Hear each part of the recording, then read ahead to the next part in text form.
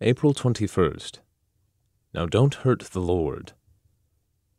Have I been so long with you, and yet hast thou not known me, Philip? John 14:9. Our Lord must be repeatedly astounded at us, astounded at how unsimple we are. It is opinions of our own which make us stupid, and when we are simple, we are never stupid. We discern all the time. Philip expected the revelation of a tremendous mystery, but not in the one whom he knew. The mystery of God is not in what is going to be. It is now. We look for it presently in some cataclysmic event. We have no reluctance in obeying Jesus, but it is probable that we are hurting him by the questions we ask. His answer comes straight back. There he is. Always, here or nowhere. We look for God to manifest himself to his children.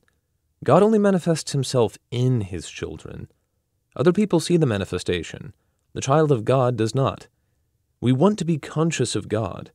We cannot be conscious of our own consciousness and remain sane.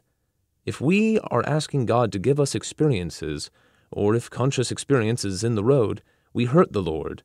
The very questions we ask hurt Jesus because they are not the questions of a child. Let not your heart be troubled. Then am I hurting Jesus by allowing my heart to be troubled? If I believe the character of Jesus, am I living up to my belief? Am I allowing anything to perturb my heart, any morbid questions to come in? I have to get to the implicit relationship that takes everything as it comes from him. God never guides presently, but always now. Realize the Lord is here now, and the emancipation is immediate.